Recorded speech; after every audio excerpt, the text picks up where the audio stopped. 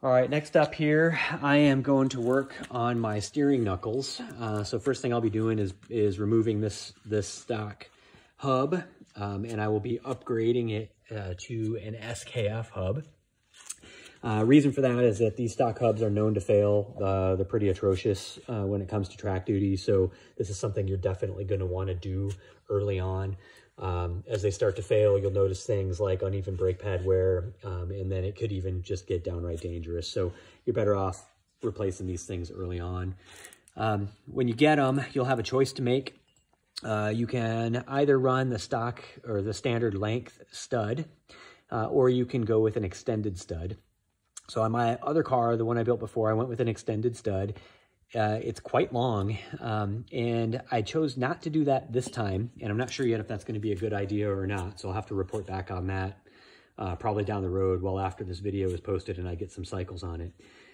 But in Spec Corvette, you're really going to run very close to the stock geometry. Essentially, you're limited to running essentially the rear stock wheels all the way around. And so you're not going to be running sizable wheel spacers to change your track or monkey with your track at all. You're just not allowed to do that. So I'm going to stick with the standard stud size and see what happens. So that's about to get replaced. The next thing that I will do as I pull that out also is I'm going to just proactively change my upper ball joint here. AMT is doing that for me on my control arms, so the lower ball joint's already going to be new when I put that on, but this one I'll be doing myself. And so in order to do that, years ago I picked up just a ball joint press. Basically it looks like a C-clamp with a bunch of different fittings. That is by far the easiest way to get these things out of here. I attempted to do this originally on a standard shop press and it worked just fine for the lower ball joint, but on this one it's just really cumbersome and not even remotely worth the effort to try. The reason for that is that the alignment that you need to get is actually blocked by this lower portion of the spindle. So it's just next to impossible to get the proper alignment on there. I even tried to fabricate tools to make it work and it just wasn't working. So with the proper tool, you'll be able to knock this out in just a matter of minutes. It's pretty easy to do. So anyway, the ball joints I'm going with are just a Moog heavy duty ball joint. It is an aftermarket ball joint.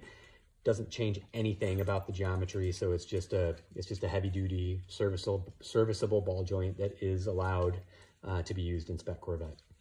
So that'll be happening here. So I will get to breaking this down and then report back to you as I go. All right, just checking back in.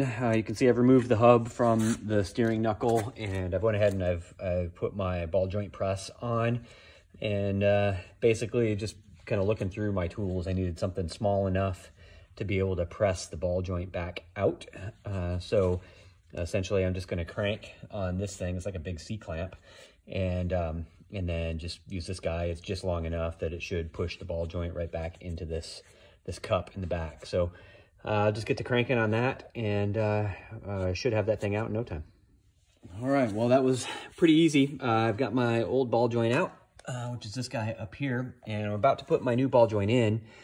One thing to note though, I opened up my Moog ball joint, and what I found inside is not a Moog ball joint. At least it's not a Moog heavy duty ball joint. It does not match the part number. So I had ordered these up from Amazon several months ago, and I just had them sitting. I did not open them up and inspect them.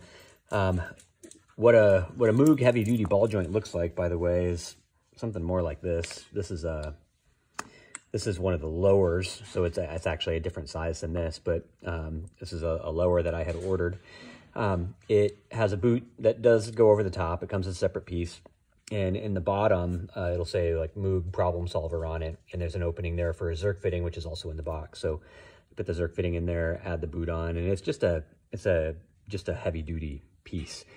I don't know what these are all about. They were stamped as being made in Korea. They're obviously brand new ball joints, but they look a lot more like just the stock unit. They're not quite as hefty. Anyway, Amazon did me right. I called them, told them what happened. They just refunded the money, and they're sending me a new set of ball joints. That's going to take a little while to get here though. So for the sake of moving this project along, I'm going to go ahead and just install these, and then so I can get the car together and get it aligned. And then at some point later on this year, I will be doing this project again to get the right ball joints back in. Anyway, so to go ahead and complete this, I will just get this started, and installation will be the opposite of removal. So I'll just put the right size cups on, give myself a little bit of room on this side instead, and then drive the ball joint in. Nice and easy, just to make sure that it lines up straight, but they generally go in pretty quick and easy. All right, checking back in. I've got all of my spindles or steering knuckles back together, right? I've got my upper ball joints pressed in. I've got my SKF hubs attached. These go in with a bit of, I use red Loctite on them to keep them from backing out. And I guess maybe a couple of things to cover are that this is my right rear spindle. You can see I've removed the emergency brake attachment. I just don't think it's necessary. I haven't found a lot of need for it, although some people do leave it on. When you remove the emergency brake attachment, you're also removing the thing that has a little clip that holds your speed sensor attached. So once I put this back in, all I really do is zip tie this thing out of the way so that it doesn't get caught on anything, and that should be okay. This is my right front, and I'm trying something a little different this time. On my other build, I actually used brake ducts, and I've had no problems at all with the brake ducts. They've been actually, or I should say with the brakes, they've been working great. I've had no problems with heat in the fronts, no problems with taper or anything like that. But I'm also hearing from other people that don't run them that they don't have any problems either. So I'm going to give this a try and run without them, see if I can spare myself the expense of it, and a little bit of maintenance associated with patching up holes in the ducting and stuff like that. So anyway, in this case where I don't actually have the stock retainer clip on my other car, I was able to retain it here. So we'll see how that goes. I'll have to report back and let you know what I think about the brakes or the difference between the two cars. Let's see, another thing to note is that these are C5 spindles, or steering knuckles, or uprights, as you'll hear them referred to. In Spec Corvette, you're allowed to run the C6 version of this, which is just a little bit of a beefier unit. I don't know that it matters a whole heck of a lot in Spec Corvette because we're running a 200 treadwear tire, so we're not getting a lot of load on these steering knuckles. Often, one of the reasons you would want to do it is because when you get a lot of load on the steering knuckle, it can shift essentially your brake rotor, and that can cause taper in your brake pad and cause you to go through them pretty quickly. I haven't seen that at all in my other car running C5 uprights. The other thing, though, that could be an issue is that you can crack an upright, and I've had it happen to me one time. It happened as a result of wheel-to-wheel contact with another car, and what was a pretty substantial hit, but it actually cracked my upright and caused a little bit of wobble in the hub. It was very noticeable, and it was the end of my race. So if you want to have something that's a little bit more reliable, you can go with a C6 version of this. So let's see. The other thing to note is when you're putting this together, I mentioned that I am not running extended studs. This time, I'm going to try this out and see what I think about it. If you're going to run extended studs, you definitely need to replace the lug nuts, or at least take the caps off of them.